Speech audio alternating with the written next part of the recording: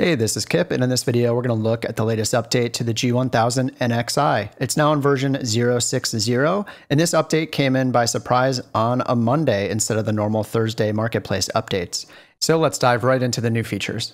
As always, make sure to go to your profile and content manager within the sim to find the update, and if you don't have the NXi, go to the Marketplace and search for G1000 and filter by free.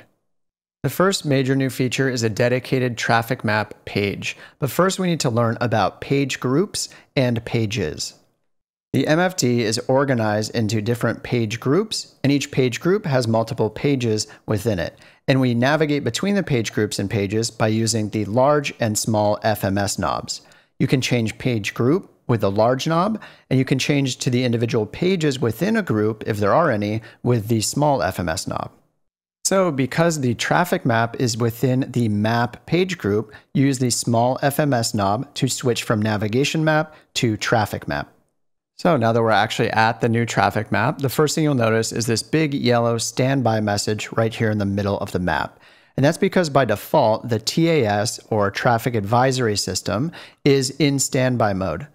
So to turn the TAS on, we need to hit this button under the label TAS Oper, and that'll place it in operational mode. So now we see the traffic on this dedicated traffic map page. You can also zoom this map in and out using the range knob on the right, just like you would the navigational map.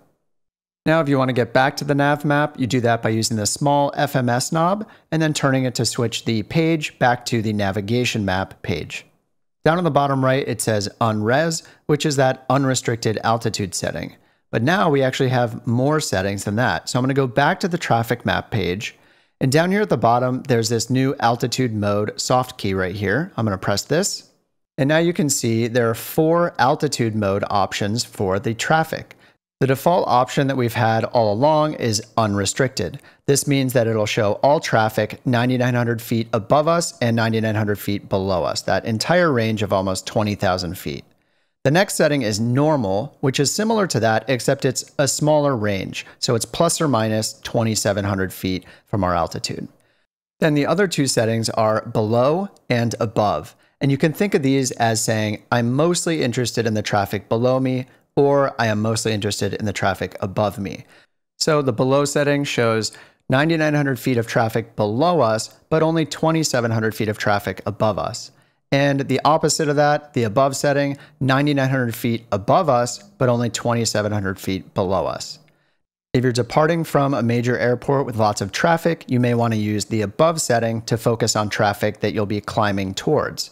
And then the opposite of that, if you're descending towards your arrival airport, you may want to use the below setting to focus on the traffic that's below you. You may have noticed there was another new soft key down there called motion. So let's take a look at that. What this is traffic motion vectors. So let's go ahead and start with the absolute setting at the bottom. With absolute mode turned on, we get a small extended heading line in front of each plane on the traffic map. And this line will actually be longer or shorter depending on the speed of that traffic. Now we'll switch over to relative mode. This takes into account our aircraft's direction of travel and speed as well. So the green lines on each of the planes on the traffic map actually shows a forecast or a prediction of where that plane will be relative to our position. And by going to the duration soft key at the bottom, you can change how long of a prediction is shown on the traffic map. So here I've changed from 1 to 5 minutes. You can see that the green lines are much longer. That's indicating where the plane will be in 5 minutes time instead of the default of 1 minute. All right, moving on from the traffic map, the next biggest feature addition is OBS Mode. People have been asking about this for a few releases now, and we finally have it. What OBS Mode lets you do is decide which course you want to fly on to or from your current active GPS waypoint. And a common use case for this is to use OBS to make yourself a virtual extended runway. This makes it really easy to line up for a nice straight-in approach to your destination airport. So I'm about to get to my destination, and let's see how I did this using OBS Mode. Because I'm using autopilot in GPS mode, the first thing I'm going to do is sync the heading bug to our current heading, and then I'm going to change to heading mode on the autopilot. And I'm doing this because when we use the OBS mode, it'll override our GPS course. So I don't want the plane changing directions just yet. So now what I'm going to do is line up for runway 11 using OBS mode. So I do that by clicking the OBS button on the left, and as soon as I click it, you'll see the course instantly change. So now you can see this magenta line. This represents the course that we're choosing ourselves. Now we can just dial in the runway heading of the runway we're going to land at.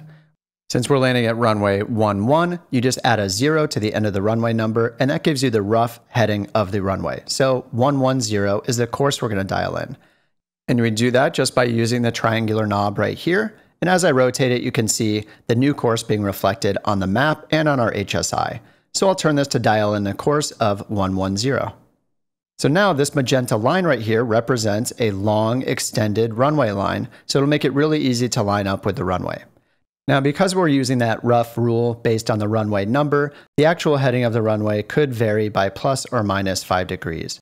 So if you want to dial in a more precise runway heading, you'll need to look up the actual runway information and find the actual runway heading in degrees. And then you can dial that in as your course instead of the rough estimation we're using. Next up, the NXi now has visual approaches in the procedures menu for all runways at all airports. So here I'm going to choose the visual for runway 35, and then down here you can see a preview of the points it's going to add to our flight plan. There's a point called straight, which is the initial approach fix, final, which is the final approach fix, and then a missed approach point, which is the runway threshold. The final approach fix also has a VNAV target altitude automatically calculated for us, and that's based off the runway elevation and the standard 3-degree flight path angle for our descent. So we can actually use VNAV to do this descent all the way down to the final approach fix. Speaking of VNAV, something I haven't covered in the other update videos was a change to how you arm VNAV. If I go to my autopilot and just press the VNAV button, it actually won't arm anymore. And this change was made a few updates ago, but the reason for this is that you have to now first change your selected altitude on your autopilot. You used to be able to do it in the opposite order, but now you need to change this blue selected altitude number to something lower than you're currently at, so then VNAV has permission to do the descent. So I'm going to lower that from 9,500 feet down to 4,000 feet using my altitude selection knob down here at the bottom. And now that I've done that, I'll be able to arm VNAV. So if I hit the VNAV button, it will now activate, and we can see up here that VPath is now on standby. So just remember, you need to change the selected altitude to a lower altitude first before you're able to arm VNAV mode. All right, those are all the major updates for this version of the NXi. If you want to see a full list of the changes and bug fixes, go ahead and check the link to the full release notes in the video description below. And as always, please leave any questions, comments, or suggestions, and I'll see you in the next video. Thanks for watching.